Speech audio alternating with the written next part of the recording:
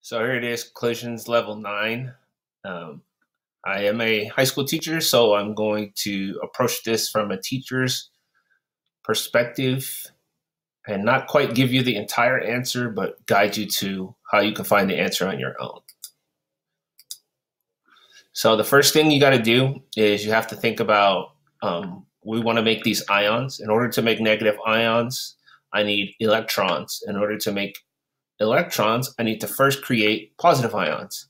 And positive ions are created when you remove electrons.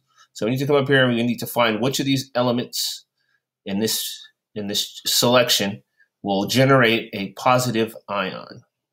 So oxygen is a nonmetal, and nonmetals tend to be negative. Sulfur and chlorine are the same, so they're negative. So our only choice is the one metal that's up here, which is aluminum. And just in case you didn't know, that's part of the reason why metals conduct electricity, is because the electrons are removed from metals. So here we go. So if we look at this more carefully, in order to make this into a positive ion, we need to remove 3 electrons, and that's going to use our energy. But it's okay, we'll be generating electrons. So we need to use some energy to remove our first electron. And as you can see, the amount of energy required to remove the electron is going to increase as you remove electrons. So here's the next one. It required quite a bit more. And then this final one is going to require even more energy to be removed because you have the same positive charge in the nucleus with fewer valence electrons on it. And there we go. Now, don't panic. It's okay. This is the correct ion for a positive 3 ion, which is aluminum ion. So we're going to go ahead and put that there. Collisions will check it for us. Now, the difficulty here is figuring out which of these, actually, it's not that difficult. If we look up here, there's only one other ion that can make us make a -1 ion.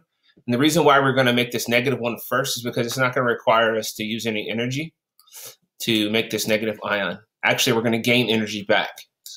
So we make that -1 ion first, gained our energy back, 4 units of energy.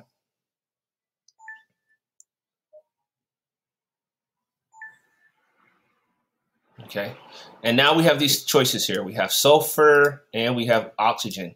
And if you look at sulfur, sulfur has 6 valence electrons in the 3rd energy level. Oxygen has 6 valence electrons in the 2nd energy level. Now we only have 4 units of energy. And if we try to put the electrons in oxygen,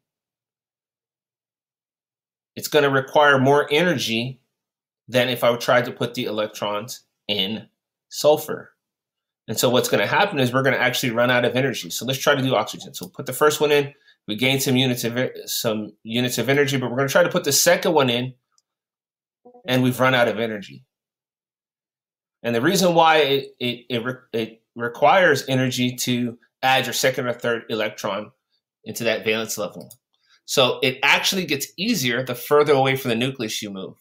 So try it with sulfur and see what happens.